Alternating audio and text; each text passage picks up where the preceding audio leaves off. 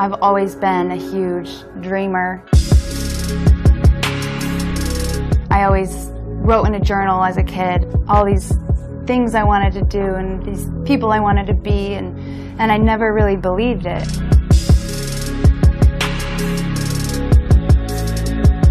I just thought it was like a fantasy or something, and you have to say it over and over and over again, and you have to truly believe that you're gonna get that goal.